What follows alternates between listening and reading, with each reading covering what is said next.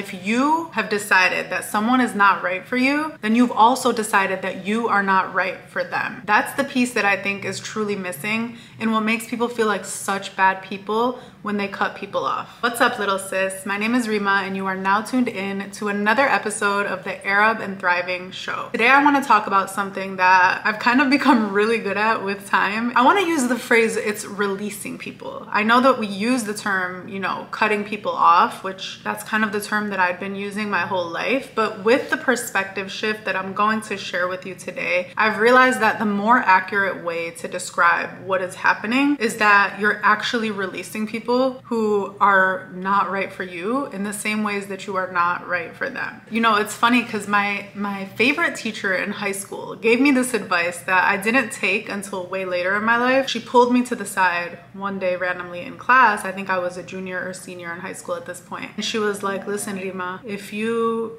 are constantly spending your energy trying to pull people up, at some point, they're gonna start pulling you back down. You need to learn when to let go of those people so that they don't pull you down with them. And I just remember feeling really confused. I honestly had no clue which of the people in my life she was telling me that about, because I had a lot of close friends who were also students in her class. My ex-boyfriend in high school at the time, I'm like, okay, she knows I'm with him. Like, I didn't really know who she was referring to, but I remember it made me feel really guilty, which I think is why I didn't even ask her for clarity on it. I just felt like, what a terrible, as much as I valued her wisdom and advice, what a terrible image that I'm trying to pull people up, if that's even the case. And I just imagined letting go of them and letting them fall. And it just felt so terrible and mean, and ruthless. So obviously, again, I didn't apply that at the time because I didn't even know where to apply it. But later on in life, when I did make the executive decision to cut a lot of people off, I remember grappling with that feeling again because it truly felt like I was abandoning them. It came from this place of like, I'm on to better things and I'm just leaving them behind. But then I had to check myself and realize, especially because I'm such a spiritual person and I truly believe that like God has a plan for me and I'm supposed to spend every day on this earth just uncovering what that plan is and acting in alignment towards that plan. If I believe that, then I must also believe that God has a plan for those people too. And if I've decided that they are not in alignment with me in the plan, like the journey that I'm on, then I must not be in alignment for them either. I think that was a really nice level set where it no longer became this image of me letting people go. It became this image of us like walking in lockstep and then one day one of us or both of us mutually deciding to go in a different direction. And so it's not like I walk in a different direction and leave them behind and they just stay there for the rest of their life. Like, no, that's such a self-centered, arrogant way of looking at the world. You're not cutting them off and their journey just stops there. You're actually releasing them from your journey so that they can go on and do what it is that they're meant to do. I was literally forced into a situation where I had to cut a bunch of people off. In 2017, right after my dad passed away, and if you've watched other YouTube videos, this is such a pivotal time period of my life for obvious reasons. Like, it was like the first big tragedy that I'd experienced. I was 24 at the time, so I was still learning myself. So it was like all of these different things happening at once. And I remember there were two people in my life at the time who I was spending a lot of time with and who I was really close to, that internally I just felt like I needed to let them go. I needed to just like distance myself. I didn't think of it in terms of cutting them off. I thought of it in terms of like, I don't know what it is, but all I know is I don't feel right around these people. This was the first time, I want to say, in my whole life that I understood that not every feeling needs to immediately or ever really make sense. I am somebody who tries to rationalize everything. I try to make sense of everything I feel. Even when I'm PMSing, it's like I don't allow that to be an excuse sometimes. It's like, no, I want to get to the bottom of my feelings. I felt like this because that thing triggered me. Or I felt like this because that reminded me of that other time. Like, I'm always trying to make meaning of the things I feel, which is great, but sometimes it's unnecessary. Sometimes you just need to really let your feelings be enough. You need to trust that your body is reacting to something, your intuition is telling you something that you might not ever understand, really.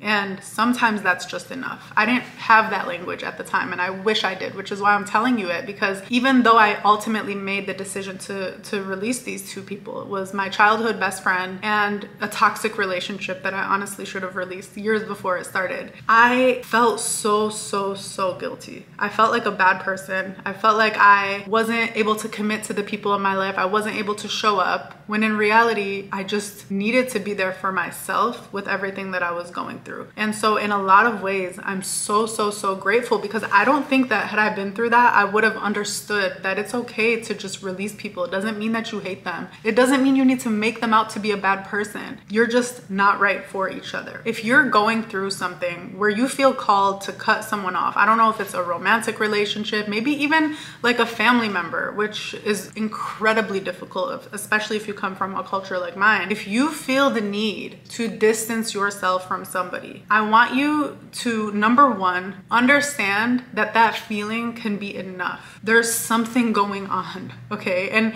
sometimes it's a you problem. Let me just say that. Like, they don't have to always do something wrong for you to not feel safe in their presence. Sometimes you do need that distance for you to be able to reevaluate your own whatever's going on with you, and ultimately to even get to a point to decide like, oh, I was just projecting, or oh, I was dealing with jealousy, or whatever it is, right? Like, you're not going to come to that understanding, you know, most of the time when you're in it. Sometimes you just need distance, and it's that distance doesn't always need to turn into just making this permanent decision of releasing this person. I will say, with those two people that I ultimately cut off, I did not intend for it to be this permanent thing. I just knew that, okay, my dad just died. I'm literally on an airplane to Lebanon with my family about to bury him. I don't feel comforted by these people in my life. So I need to do what's best for me right now. I need to protect my peace, because truly and honestly, I felt like I was choosing between me and them. And so obviously at that moment, I was choosing myself. What happened right after that, I was not prepared for, and it's that I immediately felt better. It was like, I don't know if you've ever experienced this, but it was like, you know, when you just make a decision, you don't know how you're gonna feel about it, and then the next day you just feel like all of this newfound energy, all of this newfound happiness, this joy that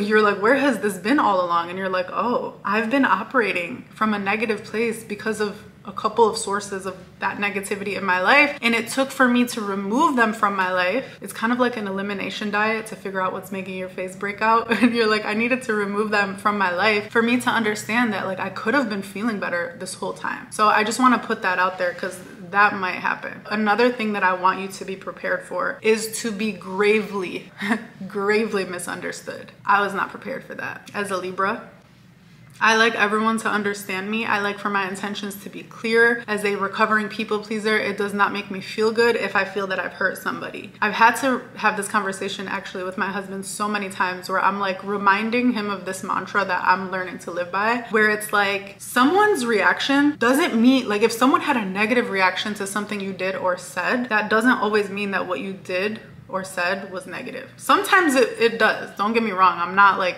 trying to preach a lack of accountability, because I'm very much of a believer in self-awareness, self-reflection, accountability. But I think a lot of times we're raised to believe that if someone doesn't like something you did, then that automatically means that you did something wrong. That was what I was operating out of. I'm like, oh my God, these people are really mad at me. Even though I tried to explain myself, I tried to be as honest as I could be, they're really mad. So that must mean that I'm a bad person, or they really don't understand why I did it, or they really didn't understand why I did that thing. That must mean that I'm a terrible person and I'm a bad friend. The reality is, people will look at you and the things that you do through their own lens. They're going to be projecting oftentimes how they feel about themselves. In the ex guy's case, he truly had abandonment issues. So of course, he's not gonna look at it as you were negative, you were low-key abusive, you were really mean, and that's why she moved on from you. You're gonna look at it like, oh, everybody abandons me. People are going to look at the experiences that they have through the lens of their past experiences. That's not on you, that's on their therapist. And I don't mean that in a funny way, I mean that in a serious way. If someone has abandonment issues and you decide to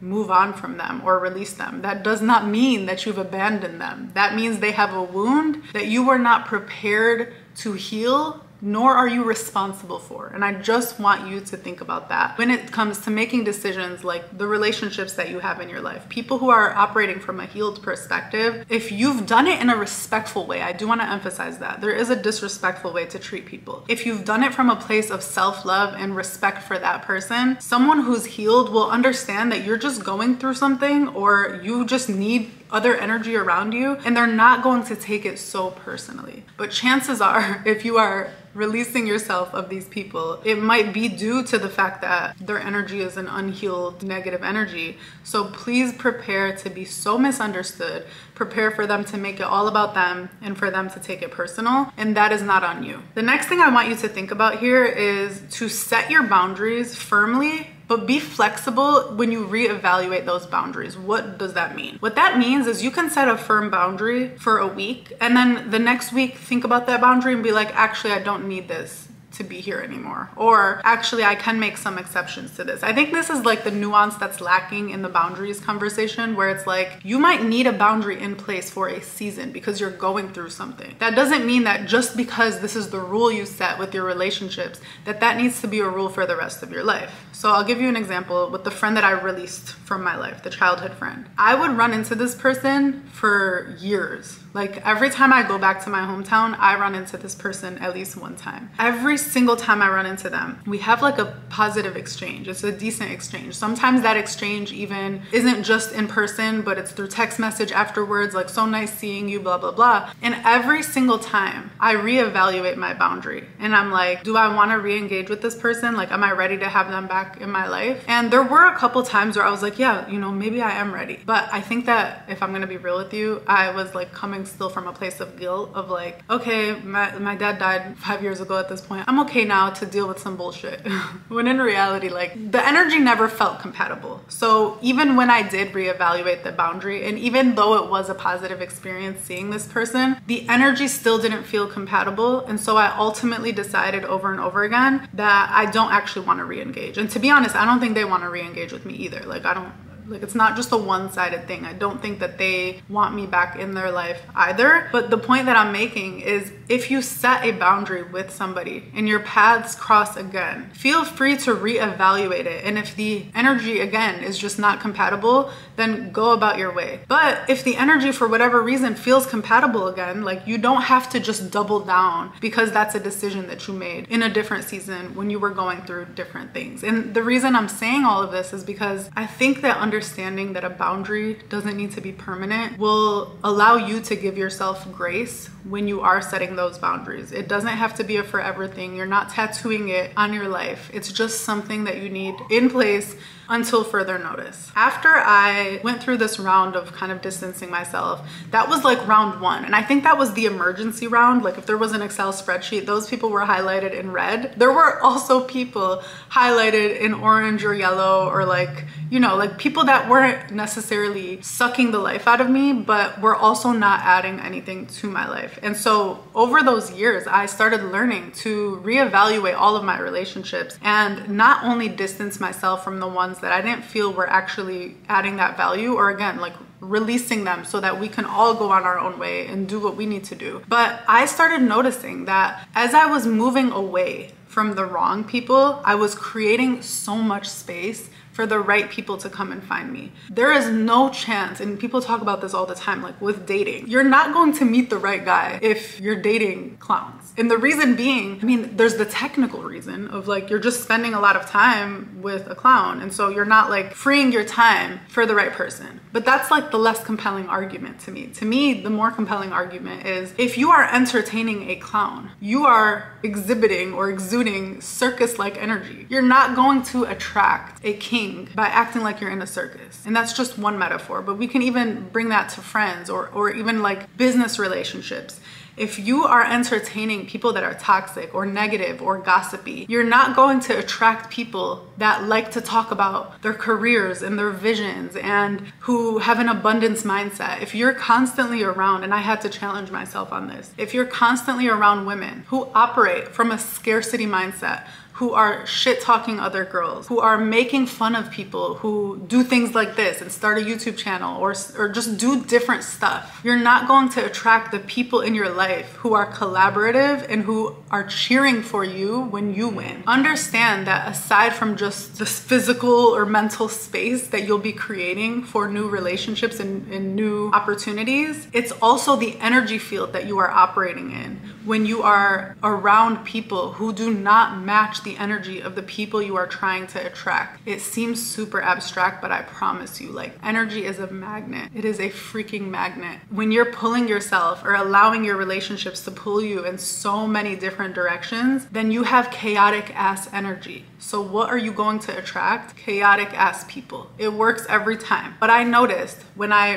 really started to be intentional about the people in my life, I started really attracting opportunities. I started attracting relationships from a place of intentionality. It got to the point where when I was in business school, a lot of cute guys, not gonna lie, cute, successful. I literally used to be like, this was before Ahmed and I started talking, if you're not my husband, I don't want to talk to you. I just had that confidence where I was just like, I want to just put people in the friend zone because I want them to know how serious I am. I'm serious. So if you're approaching me with some bullshit, like, I'm going to literally filter you at the door. And it really changed the dynamic of my relationship with those people. If you don't have the energy of being able to say that and be serious, and if your actions don't align, like if you say something like that, but then you're like entertaining BS, I don't recommend that one-liner for everyone, but it's less about that and more about the seriousness that I approached my life through that people could feel. The guys that were interested romantically who were not ready to be that way, we became such good friends, and it was like truly like a friend zone for real. To this point, like, they know Ahmed and they respect my relationship now. Shortly after that, because I was operating out of that energy field of being serious, of being intentional, of being ready, Ahmed and I met less than a year later. Well, we kind of knew each other, but that's a video for another day. Things moved pretty quickly, relatively quickly between us because of how serious my energy was and how serious his energy was. I just want you to know that there's a lot of guilt